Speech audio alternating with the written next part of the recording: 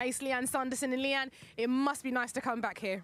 Yeah, you know, this place holds a very special place in my heart. You know, it's fantastic to come back here and, you know, to be back in these surroundings. We had so many amazing memories here. 12 years at the club, at this fantastic club. So, yeah, it feels amazing. Well, more from Leanne in a moment. But unfortunately, there have been 3 games that have been postponed this weekend. The first one being the London derby, Chelsea against Tottenham, due to positive COVID-19 tests in the Blues' camp. West Ham against Aston Villa, also suffering from positive COVID-19 tests. And Birmingham City against Manchester City will have to be rescheduled because of a waterlogged pitch. But we start here at Arsenal, where they're hoping to get over their defeat against Manchester City last weekend.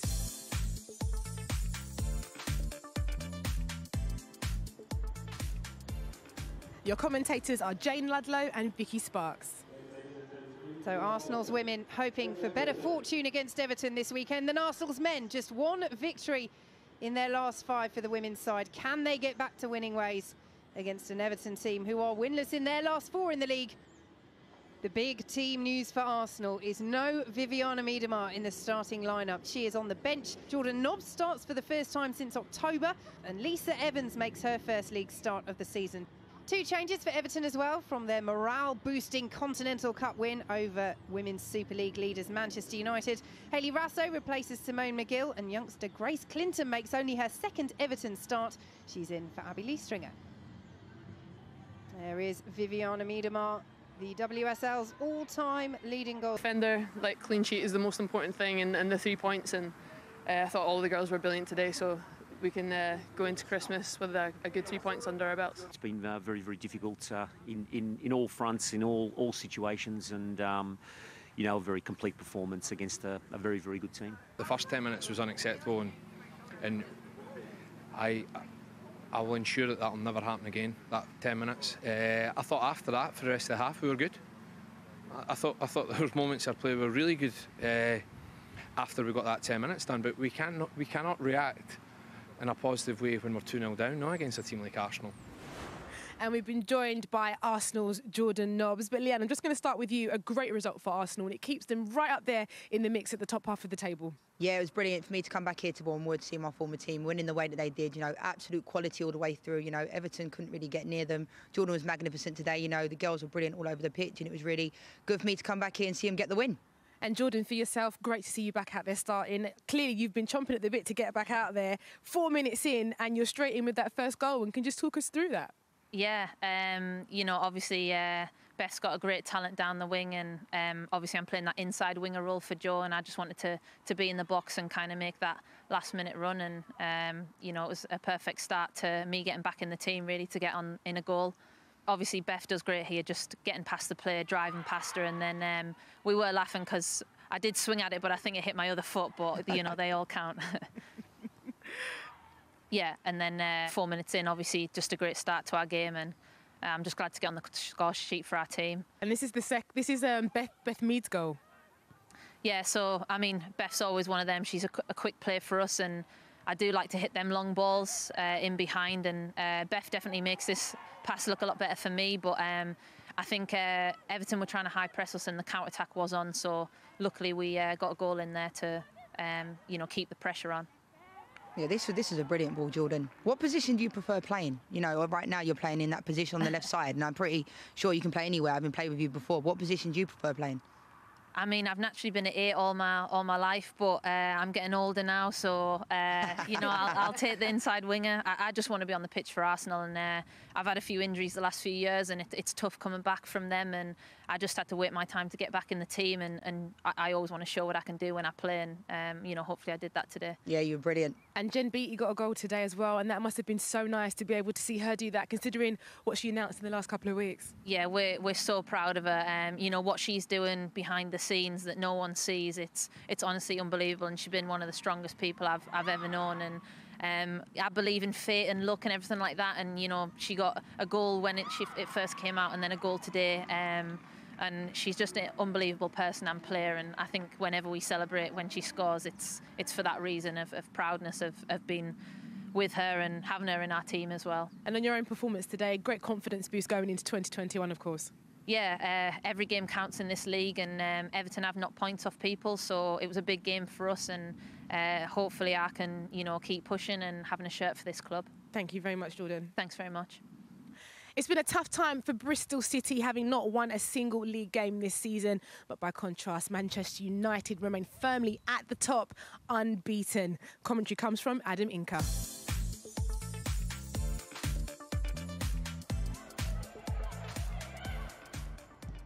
United unbeaten in the WSL. Bristol City still very much searching for their first win of the campaign.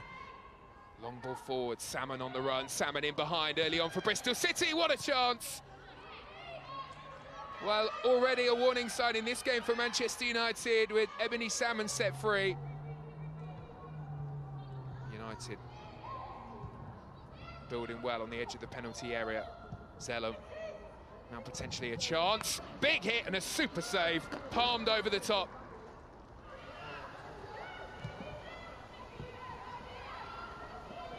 United can come forward. Tobin Heath looking to shoot from deep. Hits one! Not too far away.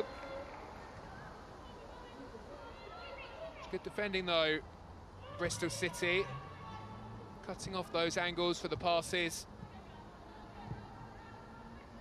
Galton drifts in field, turns, has a look up, hits the shot, fierce drive. It's a wonderful goal, and Leah Galton strikes for Manchester United.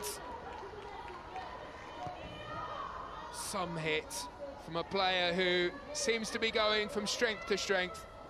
Leah Galton makes it 1-0. Committing plenty of bodies forwards. Oh, it's come all the way through to Tobin Heath, who's denied by Sophie Bagley. It's a brilliant stop by the impressive keeper for Bristol City.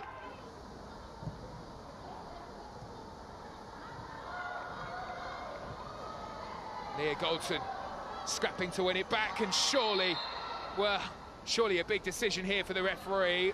Or Rafferty goes colliding into Leah Galton. Didn't really seem to have much of an intention of playing the ball there. Well, I hope she's okay, but this is a poor challenge. Now there will have to be surely a decision from the referee, and it will be a yellow card. Zellum.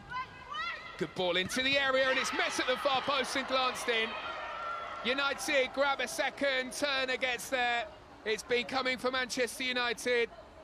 And Millie Turner, what a season she's having.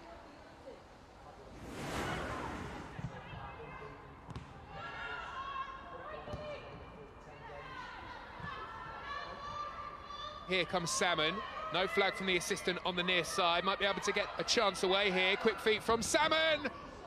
Well, it's saved well by Earps, stretching up to deny the goal. Pushes away to safety. Tobin Heath, another good delivery for United towards Turner. Sigsworth looking for the shove, up off the ground and into the back of the net. Well, she's onto her feet quickly, having lost her footing, smashing in for goal number 3 for Manchester United. Up she gets, and in it goes.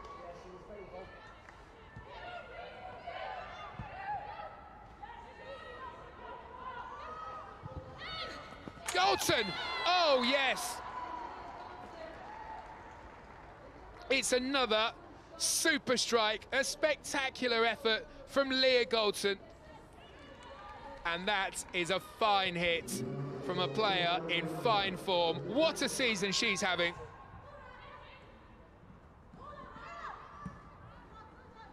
Bristol City have some space with Wellings into the area now. Wellings, well, I don't think anybody was expecting that.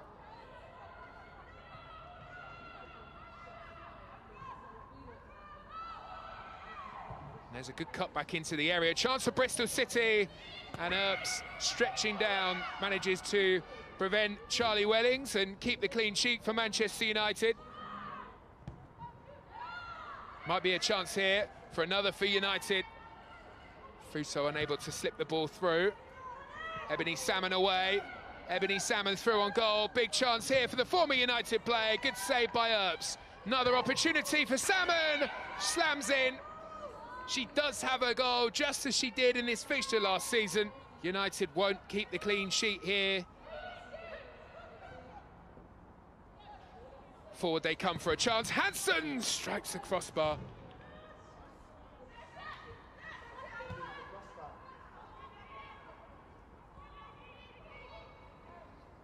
United again with another opportunity, and there's goal 5. It's a brilliant strike from Tobin Heath.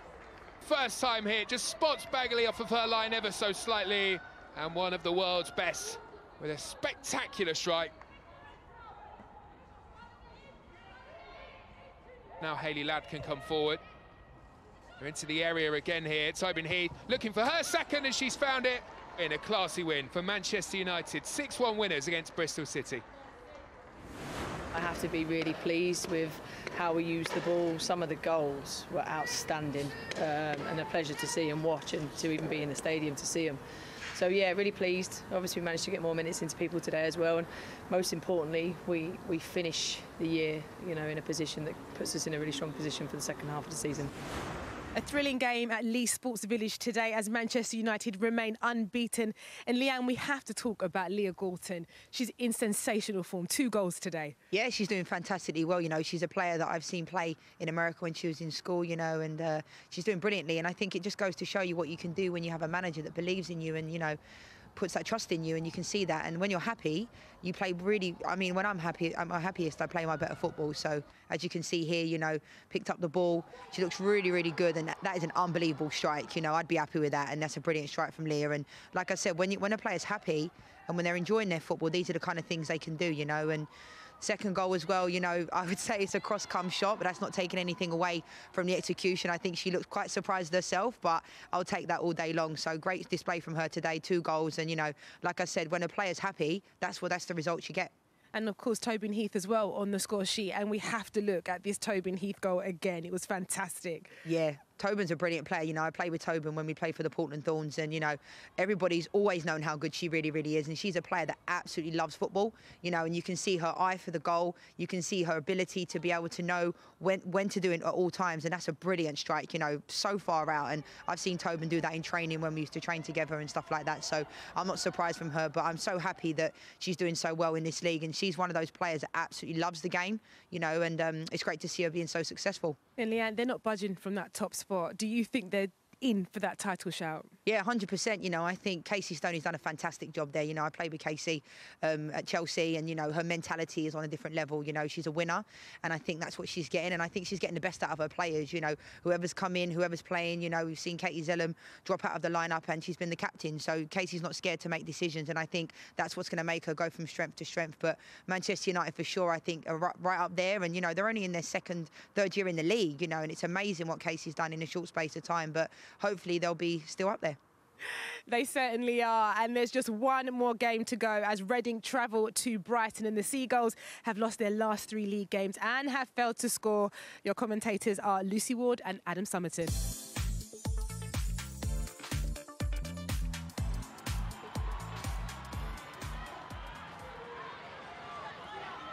That's actually been given as a goal kick.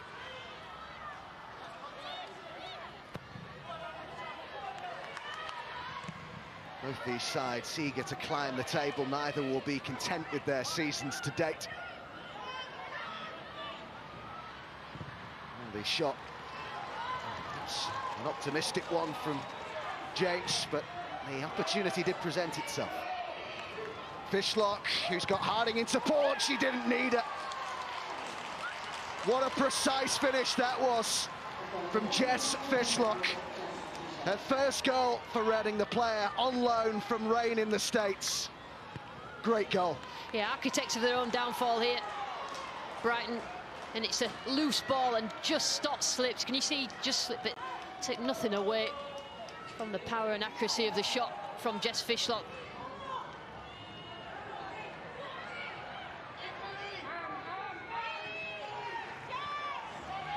Brighton on the attack here. And it came to O'Sullivan, and the referee's given the penalty.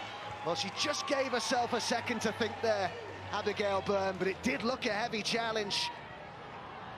Brighton, having not threatened really Grace Maloney's goal as yet, now have the chance to equalise from the spot. And what an emphatic penalty that was from Inessa Kaufman. Her third league goal of the season, dispatched so confidently, the spot kick.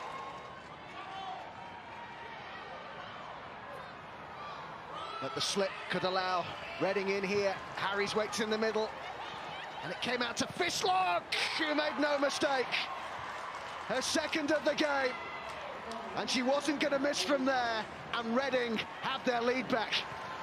So midfielders that come from deep positions and arrive in the box. I mean, Brighton are just playing into Reading's hands. They're pressing high. But you just see the quality of Fishlock here. She could have really snatched at that shot, but she waited that split second until the chance was there to strike it. Lee's pass. And Gibbons is a long way forwards, and it's built to Whelan. Almost the perfect start to the second half there for Brighton. Fishlock. Wooden. Fishlock. Nice link up there. Fishlock on a hat-trick. Fishlock. A third would finish this off as a contest now, and they might get it as well as Rowe nips in. And off the post, and was it over the line? It's been given. Rachel Rowe with the goal that seals the deal here for Reading. They will take all the points. That's a great little finish. The assistant referee thought that she'd seen it go over the line. She chose the right pass. It's not offside. Tori Williams is playing her on, and it's a deft little finish, that, isn't it? Hit the post, and they're saying, did that go in? You can't really tell from this angle, but the liner, see where the liner is, assistant referee right on the line, so if anybody's going to be able to see it, she can, but the goal is definitely worth how clever that finish is. And it finishes Brighton 1, Reading 3. Wasn't the prettiest at times, I must admit, but the overall performance warranted 3 points, and I'm just glad they've got that to finish 2020. I'm pleased and I'm not pleased. I'm obviously not pleased with the result. I'm pleased with certainly the second half, the way we performed, and you know, quite often had them on the back foot. But I think their quality showed through today. And that makes it 4 consecutive home defeats for Brighton, but we have to talk about Jess Fishlock. Leanne, I mean, 2 goals today. Yeah, Jess is a fantastic player. You know, I've played against her a number of times in America, and she's one of those players that you want on your team. You don't like to be playing against her, and, you know, she's not one that necessarily scores loads of goals, but what she brings to the team is phenomenal. You know, her work rate, her quality, her tenaciousness, you know, she's fantastic. And she's got 2 goals today, and, like, 2 brilliant goals. Like I said, she's not usually someone that scores a lot of goals necessarily when she plays on teams, but she could have slipped her teammate there, but she's taken the responsibility on, and, you know, Jess is a winner. And the second goal, I mean, I'm going to be asking questions of the Brighton defence here, because you can't be leaving so many players wide open, but taking nothing away from, you know, Jess's composure here to score this. But you've got to be asking, where are the players, the Brighton defence there, because they've got to be doing better than that. But great finish from Jess, and 2 goals today. And like I said, she's a fantastic player, and she's a player that Reading could definitely look to for leadership and just all-round quality. And that makes it Reading's first win in 7. Yeah, you know, they had a fantastic year last year. You know, I think that expectations are quite high at Reading with the quality of players that they have. But, you know, they're going to be happy today. And with players like Jess, they're only going to take them to that next level that they need to. And hopefully work their way up the table. Let's have a look at the league after round 10. Manchester United's 6-1 thumping of Bristol City keeps them top of the table. Arsenal are 4 points behind them in second, with Chelsea and Man City 3rd and 4th respectively, despite not playing this weekend. Reading's win against Brighton keeps them in 6th. Aston Villa and Bristol City make up the bottom 2, with the Robins still without a win this season. Now, today marks the final round of WSL fixtures for this year, and what a season it's been so far. So let's take a moment to reflect on what we've enjoyed.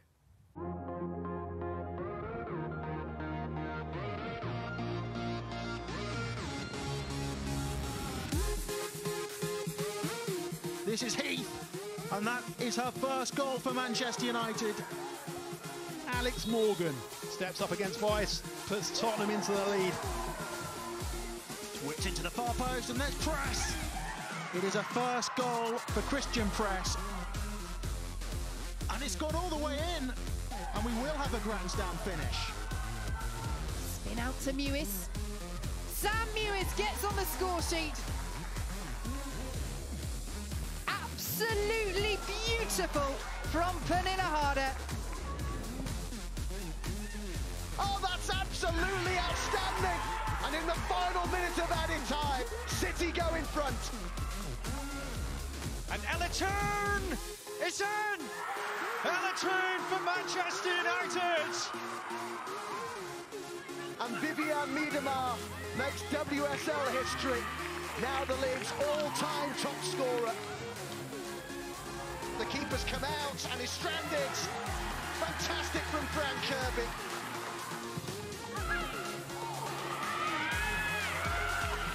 Kerr is sliding in, a 4th goal of the season. Miedema! A howitzer from Vivianne Miedema. An elegant finish from Ella Toon, who sealed the 3 points for Manchester United. Very good save from Hannah Hampton.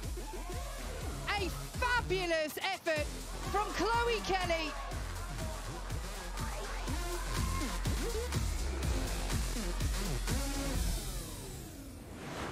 Leanne, so many great players coming over to the WSL. It's fantastic to see, isn't it? Yeah, it's brilliant. You know, I've lived in America now for a number of years, and originally I would say everybody wanted to go and play in America, and now it's the opposite. You know, I think everybody wants to come and play here. You know, we've got players coming from Canada, Australia, you know, America. It's fantastic. And what are the qualities that some of those American players bring to the WSL?